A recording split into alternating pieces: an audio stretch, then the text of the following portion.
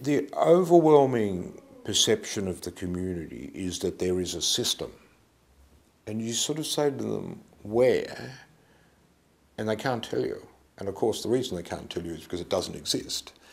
So there is a complete lack of appreciation of how inadequate the support structures are in this area. And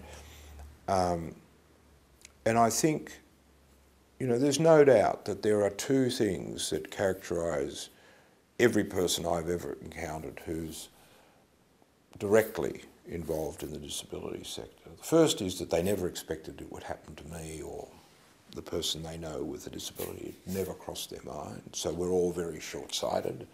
And so that's why universal insurance is needed rather than relying on individuals to insure. And in fact, you can't even buy the product. But the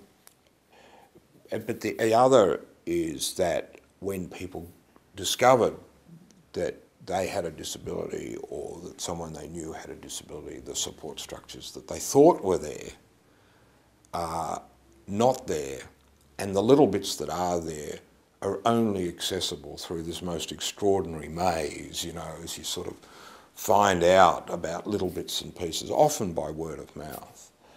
And so I think, again, one of the great benefits that will come from the NDIS is that information would become readily available, and so all this effort that's wasted, you know, both in terms of just straight time, but also the emotional energy that's wasted because people can't find what they need, those costs would decline, and that would be part of the efficiency gains that would arise from this system. I think the absence of information is in fact quite deliberate.